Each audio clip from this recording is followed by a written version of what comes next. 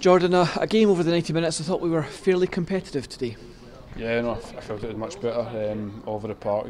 Squeezed the game, get after people, made tackles. It felt good. It even felt comfortable. 10 men for us, so positive to take, but obviously still devastated with the result.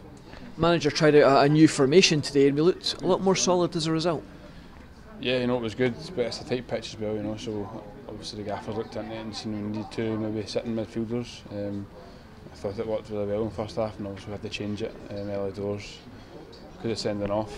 But even at that, I felt pretty comfortable defending the team. As I said, just a goal that it's just devastating to lose. First half a draw, fair result. The fact that by my count both teams had two chances on goal. Yeah, I'd say so. They had a few at the post early doors. We had a few demis, headed one over the bar, and it could have went either way. But I thought it was much better for us from us pressing and getting after people, and just need to show a final product and a bit more quality sometimes. But it was tough. A narrow pitch, and the pitch wasn't the greatest either.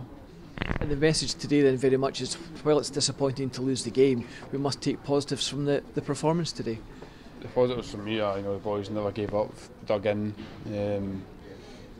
everyone to a man, chucked their bodies in the line, ran their heart on the ground, and it's just, obviously sending offs, just left the game kind of wide open, left us a lot to do, but I felt we stood up to it, and let ourselves down as well with the goal.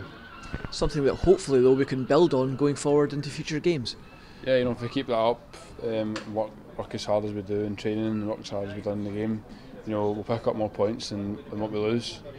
And that's what the gaffers implied since he came in, to get to maybe fit and get after teams. I thought that showed today, especially in the first half, and as I said, the second half, sending offs made it an uphill battle for us, but the boys dug deep, and we're unlucky not to come away with something.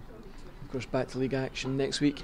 Can we start turning things around and picking up a few points? Yeah, if we play like that the first half and fight as a team and work as a team, I don't see any reason why not. We just need to roll our sleeves up, get on with it again, and pick ourselves up, dust ourselves down, work hard next week, and be ready for the Queen's game, and then Ross County as well during the week. Jordan, as always, thanks for your time. Thank you. Cheers. Cheers, guys. Cheers.